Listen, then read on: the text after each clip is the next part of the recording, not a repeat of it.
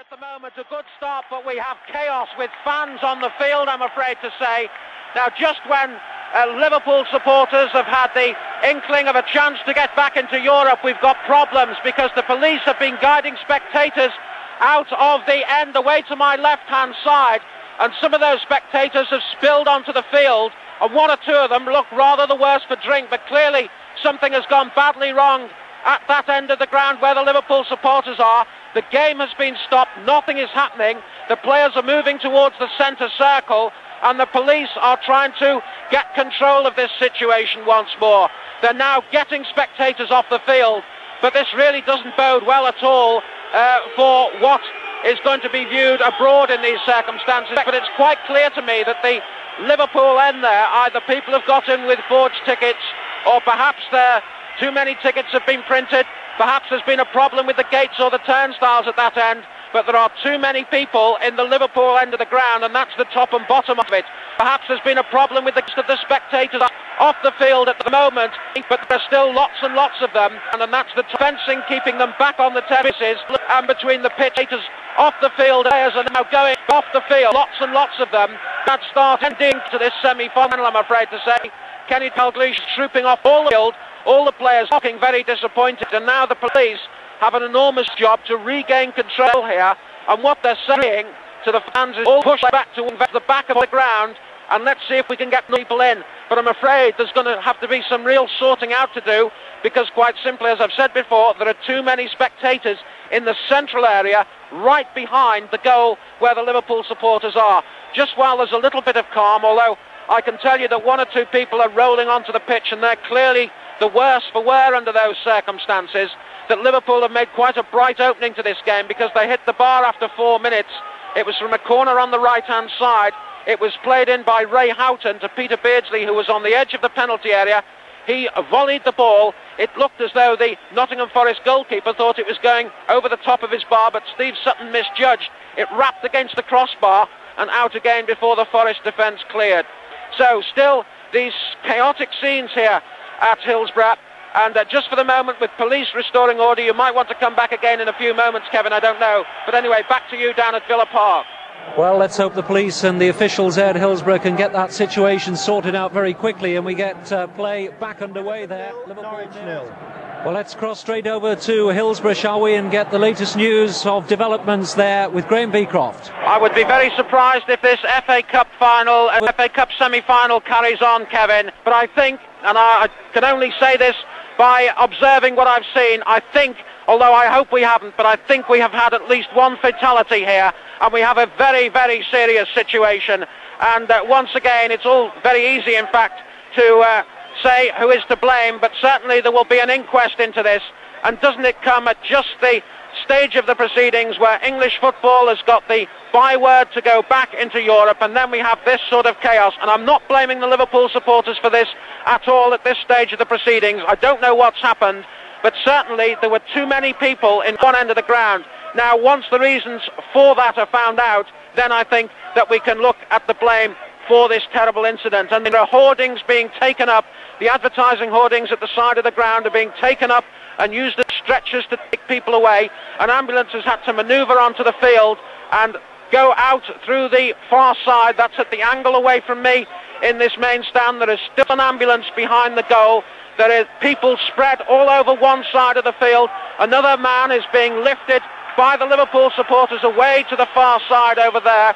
And there are still people going away on stretchers. A very serious situation. Another boy is being carried by his mates now, just in front of us. Not very medically approved, I shouldn't think, but clearly in some sort of trouble himself, trying to get him to some sort of medical attention, because the St John's Ambulance Brigade are very much overworked here. I don't know how many of them are here, but it's clearly not enough to deal with a problem on this scale. And now the hospitals and the ambulances will be dealing with crushed ribs and maybe dealing with things, I'm afraid, far more serious. So once again, a terribly sad situation at a football match, a crucial football game. And once again, we're talking about a chaos. We're not talking about fighting. We're not talking about fans attacking one another. but we're talking about somewhere along the line, somebody doing something. Let's go back to Hillsborough now, because we ought to keep up to date on what's happening there. Let's just make it quite clear again that it's been a crowd spillage, as Graham Beecroft was telling us earlier, and not fighting between opposition supporters. What's the latest, Graham? Well, the latest is that we've got a scene like something out of a Chinese New Year celebration that's gone wrong, because what's happening is that the advertising hoardings are being used to ferry people across the field, and people going across stuttering footsteps across the field in a procession just to get injured people to ambulances. A very serious situation here indeed at Hillsborough. The Liverpool supporters and the police and the small number of ambulance people that are here are all helping out to carry these people across the field from the left-hand side where the Liverpool supporters are, diagonally across to the right-hand side where there is access for an ambulance to come in. Now, I've spoken to the police control room downstairs. The police control room say that there has been no gate charged in by the Liverpool supporters. There are simply too many people in that end of the ground, and the crush has caused this enormous chaos. So there is bound to be a Football Association inquiry into this, and the first thing they're going to have to look at is whether too many tickets have been given to the Liverpool supporters, or whether in fact they've overestimated the capacity at that end of the ground. So clearly lots to talk about, but no problem as far as Liverpool supporters charging a gate in. There has been no trouble from that point of view at all, and the Liverpool supporters simply came onto the field because they were forced there, because people were actually being severely hurt in that end of the ground. They had to stop the game in order for people to get out and for the ambulance people to get in. So fortunately there is chaos. There is no acrimony between the two sets of supporters. Most of that has been done by one stupid idiot who ran the whole length of the field. The whole thing is being conducted very well indeed now, although clearly it is still a chaotic scene, and one which the ambulance brigade still haven't got a hold of. Everybody, though, is helping to try and get this problem sorted out, but still, Kevin, I would doubt very much indeed whether we're going to see football again this afternoon at Hillsborough.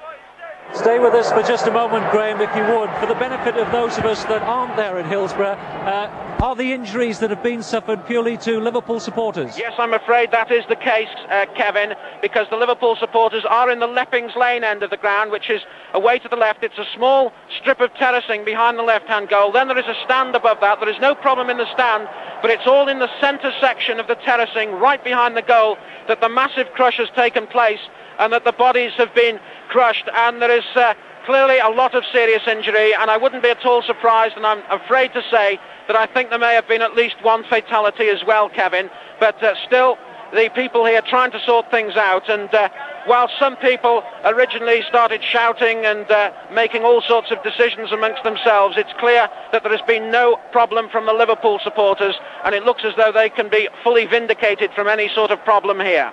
Well, that's Graham Beecroft at Hillsborough. Sad, sorry situation there. Let's hope that there are indeed no fatalities. But Everton then leading 1-0 here at Villa Park.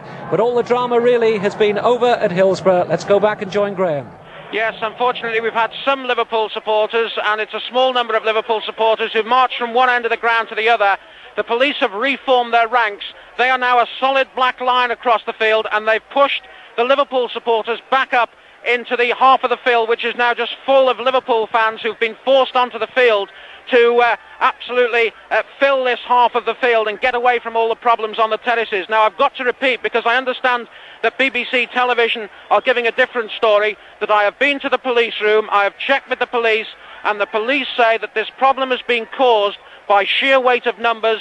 No gates have been kicked in, no supporters have got in with illegal tickets. This is purely because there are just too many people at one end of this Sheffield Wednesday ground, and if you're listening to anything else from BBC television, then they haven't spoken to the police about it. A net has been taken down at one end of the ground so that the ambulance people and everybody else can make sure that the ambulances can get out, and so that it's not restricting anybody from getting onto the field or not restricting the treatment that people are being given.